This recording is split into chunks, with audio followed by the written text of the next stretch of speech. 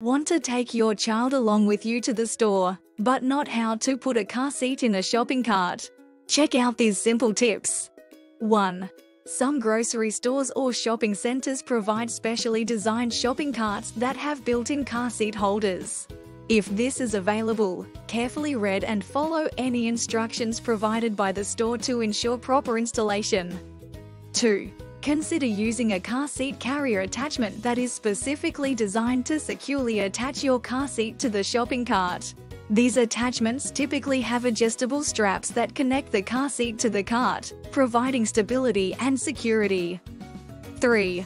If no dedicated shopping cart seat or car seat carrier attachment is available, place your car seat securely in the main basket of the shopping cart. Ensure that the car seat is stable and cannot tip over. Be exceedingly cautious when placing anything else in the cart.